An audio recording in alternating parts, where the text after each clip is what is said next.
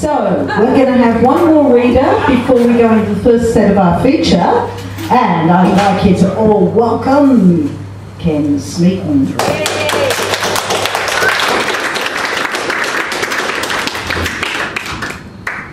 It's wonderful to be back at the Dan, and I bring salutations from the Moon Cafe in Perth. The Yark, Jarks and Yalchi were over there as features at their festival. I just turned up because of work, but they remember the Dan, and the ones from the Moon Cafe that have been here consider this their inspiration. So you've done a great job, gang. The Double Helix, language to make death delay, the stuff of life unravelling like a sweatshop shirt, unlocking the realm of the infinite where the precious human ladder twists at the college where God teaches. Genomist and capitalist, Adam is a visionary with a wish list, the key to life in his hand, genetic, synthetic, prophetic, able to provide all the answers, but why we are alone.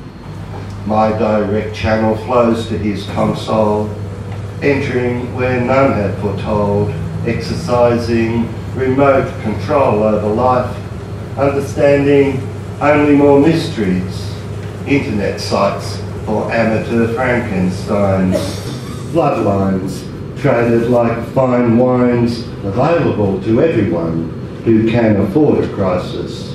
From science obscure, Maya rises over a new religion dawning.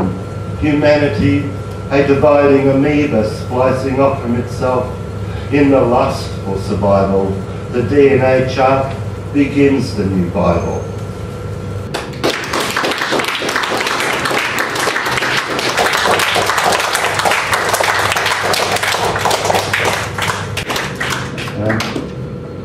Science fiction is one of my favourite topics, but in this day and age it's becoming all too real. I've just finished a short story, it's called Humanity, and it's basically about the machines that we may become in the future. This poem here is only touches on that. It's called The Last Human Empire. Online to a machine from this province on the periphery, I still use a net to catch outcasts from the storm at the depth star heart of humanity. I fish these fragile voices for you, ageless child, yet to come, to recollect a time when life was mortal flesh and blood.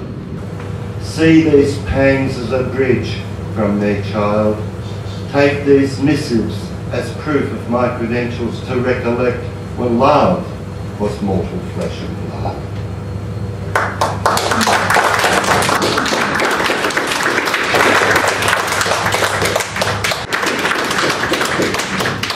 This future night, have you stood under a street light amid the after midnight silence, pondering the marvellous neon froth on the city? Have you, I can't breathe. Have you noticed the street trees lit by artificial light? Their leaves do not brown, fall and die in winter.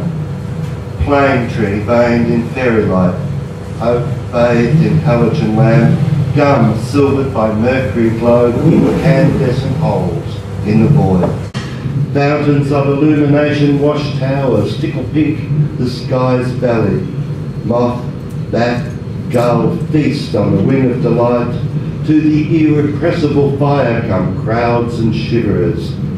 I am an electric man, no wish to return to flame, but having conquered night, shouldn't we spare the light to save the day? Thank you.